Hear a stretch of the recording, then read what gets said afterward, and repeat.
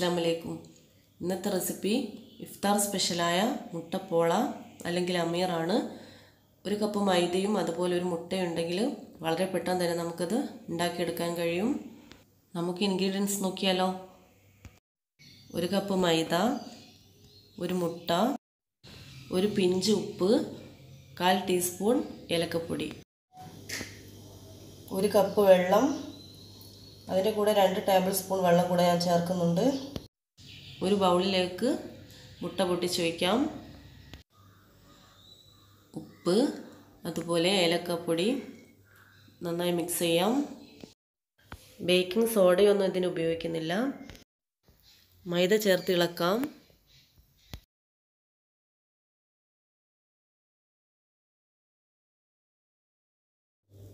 ഒരു കപ്പ് വെള്ളം ഒഴിക്കാം. എന്നിട്ട് നന്നായിട്ട് മിക്സ് ചെയ്തെടുക്കാം. 2 ടേബിൾ സ്പൂൺ വെള്ളം കൂടെ ചേർക്കുന്നുണ്ട്. ദോശമാവിൻ്റെ പരുവത്തിലാണ് വേണ്ടത്. ഇതിന് അധികം ടൈറ്റും പാടില്ല, എങ്കിലധികം ലൂസാവാൻ പാടില്ല. ഈ ഒരു കൺസിസ്റ്റൻസി. മങ്കലിനേക്കാൾ കുറച്ചുകൂടെ കുഴിയുള്ള കല്ലാണ് എടുക്കേണ്ടത്. കല്ല് നന്നായി ചൂടായ ശേഷം എണ്ണയൊന്നും പുരട്ടാതെ തന്നെ മാവ് ഒഴിക്കാം. ബാറ്റർ ഇതുപോലുള്ളൊരു സ്പൂണിലെടുത്ത് ഒഴിക്കാം. മറിച്ചിടേണ്ട ആവശ്യമില്ല. ടോപ്പ് ചെയ്യാം. 5 മിനിറ്റിനുള്ളിൽ ഓരോന്നും കുക്കാവും. ഇടയ്ക്ക് തുറന്ന് നോക്കാൻ പാടില്ല. ഇതുപോലെ ബാക്കിയെല്ലാം ചുട്ടെടുക്കാം. എന്നിട്ട് തേങ്ങാപ്പാലിലോ അതല്ലെങ്കിൽ സാദാ പാലിലോ പഞ്ചസാര ചേർക്കുക, അതല്ലെങ്കിൽ മിൽക്ക് മെയ്ഡ് ചേർത്തിട്ട് മിക്സ് ചെയ്ത് ഉപയോഗിക്കുക.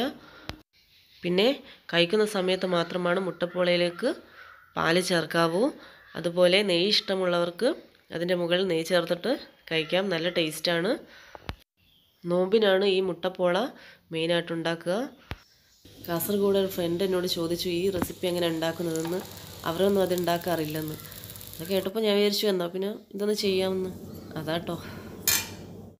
ചൂടാക്കിയ പാലിലേക്ക് ആവശ്യത്തിന് മിഠായി മേറ്റ്സ് ചേർക്കുക.